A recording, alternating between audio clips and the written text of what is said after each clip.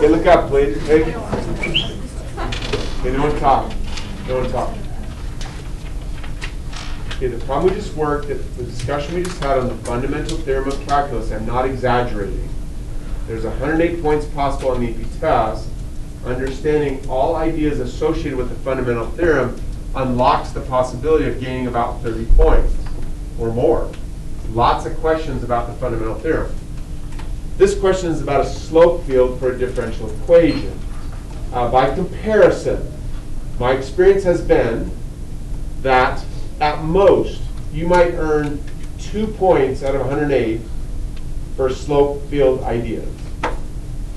So that means the previous discussion was 15 times more important than the current discussion. Okay, don't stop listening, but you know. Okay. He's like, oh, whatever. Why are you asking this? Okay, another warning. I personally have found these problems to consume a lot of time, where they give me a slope field and they ask me to find the formula that matches. So I have not ever wanted to do those the first time through the test, nor the second. The third time through the test, yeah, I'll give it a shot. But I got to get, Mr. Reck had the analogy of the Easter eggs. When you're doing an Easter egg hunt, if you watch any little kids do not go looking under bushes and rocks and trees. They run as fast as they can to all the eggs that are laid out in front of them. And then once those are gone, then they start looking elsewhere. Okay, you've got to do the same thing on the AP test. You got to get the easy points first, then the medium, then the hard. Okay? Question? Right, here's what I would do if I had some time. I'm like, here, let's try and get another point.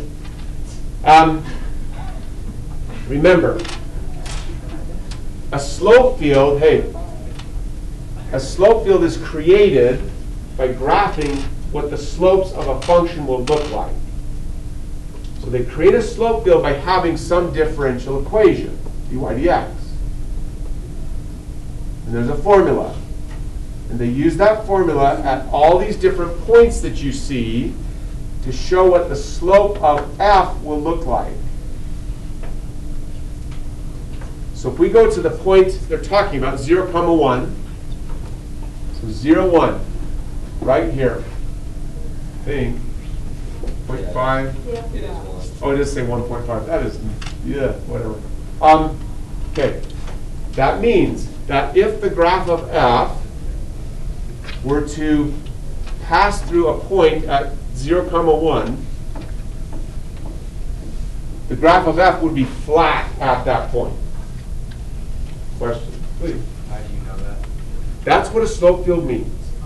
So that part you just have to memorize. That's what a slope field is telling you. 2 points. Please.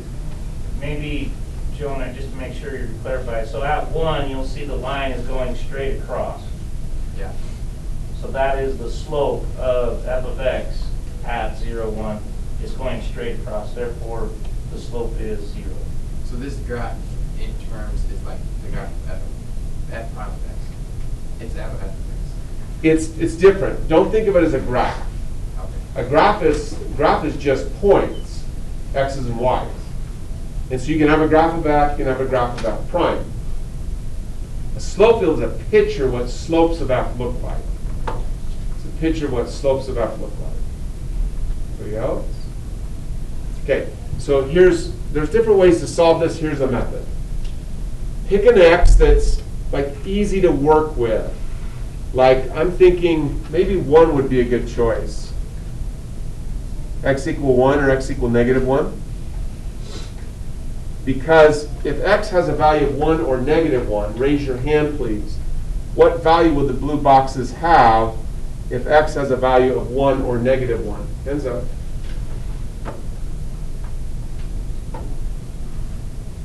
Oh, dang, hands down.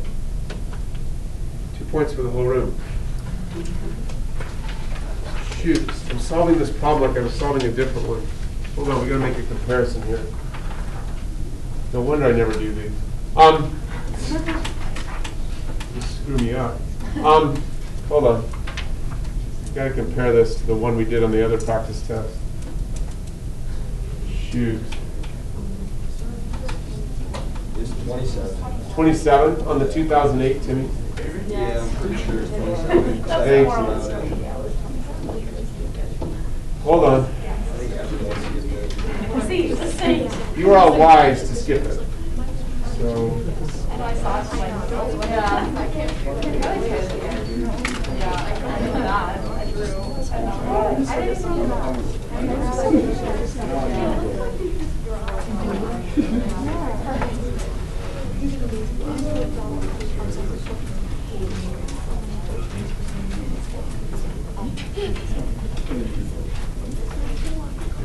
yeah. Yep, see, I made the mistake. I just keep trying to get none of you to make the mistake. We started solving the problem based on a previous problem instead of focusing on the concept. Problem 27, they give you the differential equations. That one's a bit easier.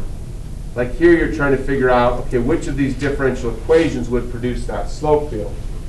That's more straightforward because this is the formula that created that.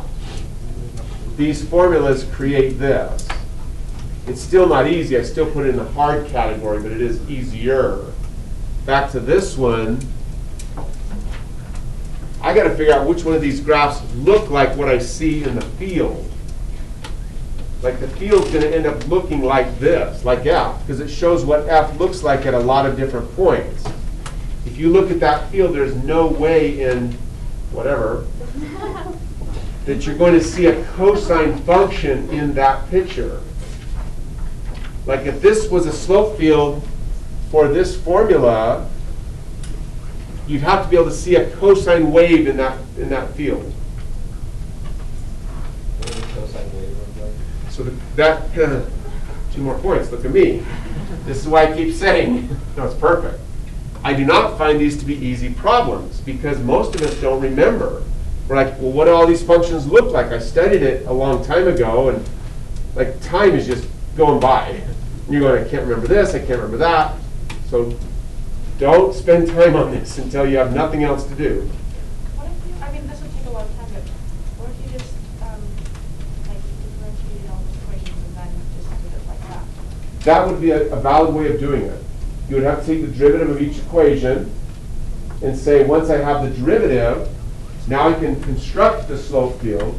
Then it becomes more like 27 from the 2008 test. But again, time consuming. Yeah, for sure. Cosine waves like that. So can you see that that's not represented here at all? Yeah. So that's not a match, please. So you'd have to make one complete revolution of the cosine wave, like it couldn't be just part of the cosine wave? It could be part of it because it would all depend on what x's we're graphing.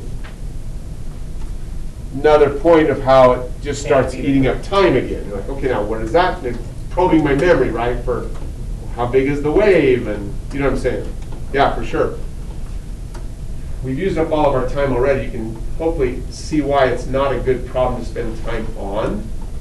I just have never found like a quick route to success. It's like it just eats up time. It's a trap. The tester is just laughing gleefully. I'm just going to snag all these students on these rocks here, and they'll never get anything else done. So, okay. Questions? Time is up. I'll have to quit. That was a very good video.